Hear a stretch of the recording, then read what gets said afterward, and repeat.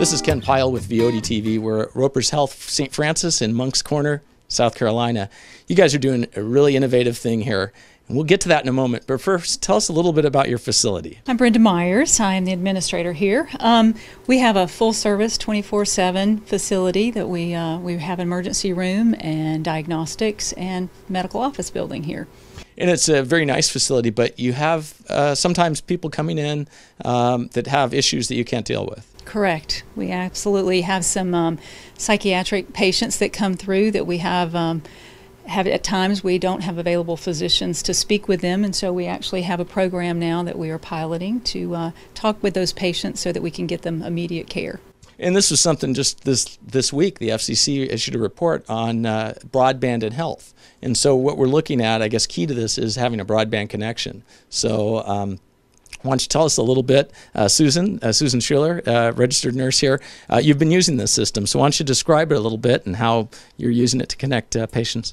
Well, if we have a patient that comes in that has a problem with any type of psychiatric problem, if they don't have a physician, or if they do have a physician, what we normally do is we can tele-psych them. We go through DHEC, we locate a physician who's on call at that time, and they will tele-psych this patient through this television, and they will admit them, give them instructions on how we can take care of this patient as far as if we have the medications here to administer them until we can admit them to a facility, find a bed at another area like MUSC or Roper St. Francis downtown to behavior med. And this is a serious issue. I mean, you've had patients before you could do this. You've had patients stay here for a long time, right? Absolutely. Yes.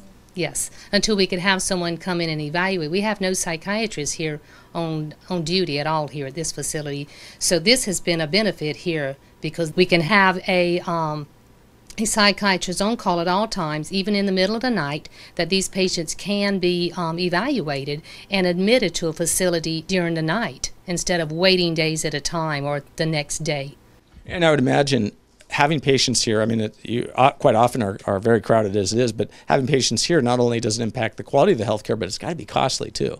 Mm-hmm. Absolutely. I mean, every day that they're here adds up as far as their health care expenses go, and especially when we've got staffing that just are not really equipped to handle psychiatric patients. We actually have to put a security officer on site with that particular patient so that we make sure that everything is maintained safely in the facility. So there's a lot of extra expense when we have someone like that in the facility. So we've gone from having to keep someone here from couple of weeks to really down to a few hours a lot of times, but we typically rarely keep anybody overnight anymore, so it's speeded up the process of getting their health care to them much faster.